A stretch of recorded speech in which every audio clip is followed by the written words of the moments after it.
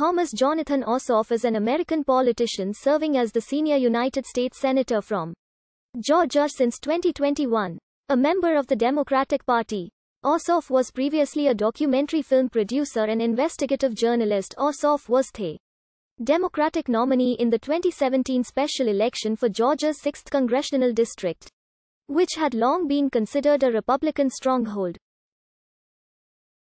He lost the race to Karen Handel. In mid-2020, Ossoff won the Democratic Party nomination for the 2020 U.S. Senate election in Georgia to run against then-incumbent Republican Senator David Perdue. Neither candidate reached the 50% threshold on the November 3 general election, triggering a runoff election on January 5, 2021, which Ossoff won. Ossoff serves alongside fellow Democrat Raphael Warnock, who defeated incumbent Republican Kelly Loeffler in the 2020 Senate special election runoff. Also on January 5, 2021, the two races attracted significant national attention and spending, as they decided which party would control the Senate in the 117th Congress. With Warnock's and Ossoff's victories, Democrats and Republicans each hold 50 Senate seats. But Vice President Kamala Harris's tie-breaking vote gives Democrats an effective majority. With his victory, Ossoff became the youngest member of the Senate elected since Don Nichols in 1980, as well as the first Jewish member of the Senate from Georgia and the first Jewish senator from the Deep South since Benjamin F. Jonas of Louisiana, who was elected in 1879. Thomas Jonathan Ossoff was born on February 16, 1987, in Atlanta, Georgia. He was raised in North Lake, an unincorporated community. Ossoff's mother, Heather Fenton, was born and raised in Sydney, New South Wales, and moved to the US at the age of 23.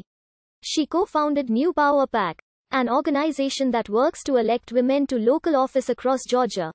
His father, Richard Ossoff, who is of Russian Jewish and Lithuanian Jewish descent, owns Stratford Publications, a specialist publishing company.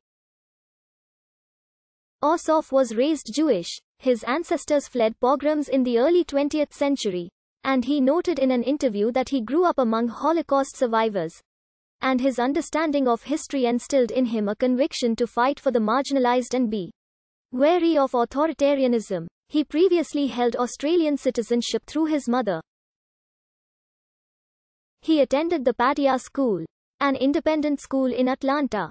While in high school, he interned for civil rights leader and U.S. Representative John Lewis. In 2009, Ossoff graduated from Georgetown University's School of Foreign Service with a Bachelor of Science degree. He attended classes taught by former U.S. Secretary of State Madeleine Albright and former Israeli Ambassador to the United States Michael Oren.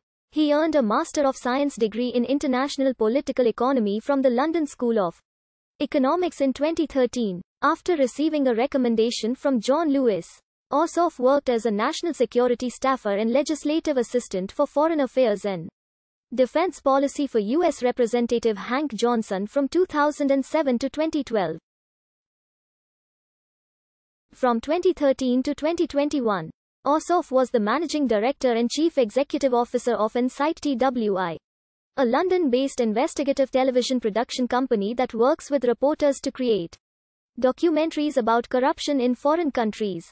The firm produced BBC investigations about ISIS war crimes and death squads in East Africa. Ossoff was involved in producing a documentary about the staging of a play in Sierra Leone. After learning that Republican Tom Price of Georgia's 6th congressional district had been appointed Secretary of Health and Human Services, Ossoff announced his candidacy for the special election on January 5, 2017. Ossoff quickly emerged as the most viable Democratic candidate out of a large field of candidates. He was endorsed by Congressman Hank Johnson and John Lewis, and State House Democratic leader Stacey Abrams. He also received public support from U.S. Senator and Democratic presidential candidate Bernie Sanders. Ossoff raised over $8.3 million by early April of that year. According to the Atlanta Journal-Constitution, Ossoff transformed what was expected to be a quiet battle for a long safe Republican seat into a proxy fight over Trump, the healthcare overhaul and the partisan struggle for suburbia. When he entered the race, the Cook Partisan Voting Index rated Georgia's 6th congressional district at R+14. The district was not considered competitive, and had been represented in Congress by Republicans since 1978. Less than 2 months before Ossoff's announcement, Price had been re-elected in a landslide. With 62% of the vote, Ossoff grew up in what is now the 6th district, where his family still resides. Although as of the election he lived about 1.5 miles outside the district's boundaries in the neighboring 4th district, he said he only lived in the 4th temporarily so that his live-in girlfriend, who was then an Emory Uni